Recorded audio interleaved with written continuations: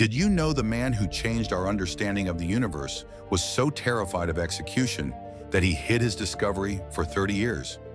Nicholas Copernicus completed his revolutionary heliocentric theory around 1510, proving the Earth orbited the Sun, but he was paralyzed by fear of being burned alive for heresy. For 3 decades, he took extreme precautions to keep his work secret. He wrote everything in technical Latin to limit who could read it. Only handwritten copies went to his most trusted scholar friends.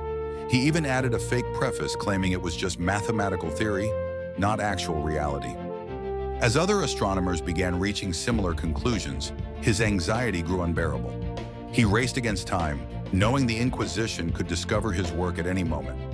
Finally, on his deathbed in 1543, he allowed publication. The Catholic Church immediately banned his book for 200 years. One man's terror nearly prevented the entire scientific revolution. Fear almost kept humanity in darkness forever.